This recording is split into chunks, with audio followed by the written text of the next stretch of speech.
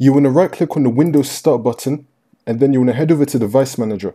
Once that opens up, we're going to expand Network Adapters, and then you want to look for Realtek PCI GBE Family Controller. Or you might have an Intel Ethernet adapter, in which that case it might say something like this, which will be on screen, or something similar to that.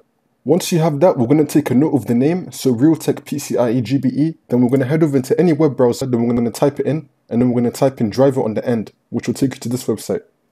If you have no internet on your computer, you could do this on your phone or your laptop or any other device which has the internet, and then you can copy it there and then you can paste it onto your computer. So let's go into it.